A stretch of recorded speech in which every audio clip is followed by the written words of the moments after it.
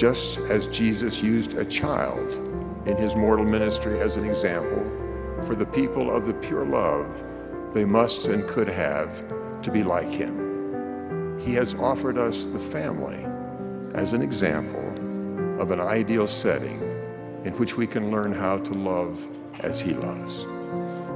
That is because the greatest joys and the greatest sorrows we experience are in family relationships. The joys come from putting the welfare of others above our own. That is what love is. While I am in my early years, I'll prepare most carefully so I can marry in God's temple for eternity. In many of our homes, there are the words, "Our family can be together forever." Whether the family will be together depends on the choices each family member makes. Families can be